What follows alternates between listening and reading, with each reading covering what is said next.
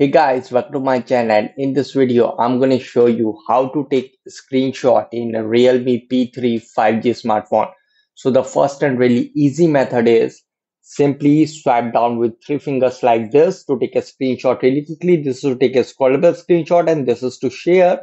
Simply swipe down with three fingers like this to take a screenshot really quickly in Realme P3 5G smartphone. You can see this is the really easy method.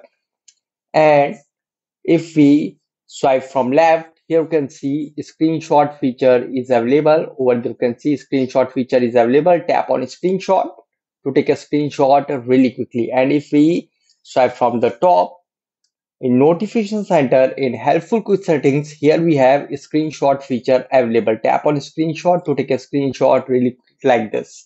And if we press the volume down and power button together, it will also take the screenshot in Realme P3 5G smartphone. Simply press the volume down and power button together like this to take a screenshot really quickly in Realme P3 5G smartphone.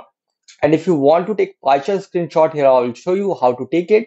So the first method is touch and hold with three fingers and release. And you can see that to select a rectangular area. This is the, and here we have free form and here we have circular. So now simply drag to select an area, and after it you can see on top right corner, tap over there to save the partial screenshot. And the second method is touch and hold with three fingers.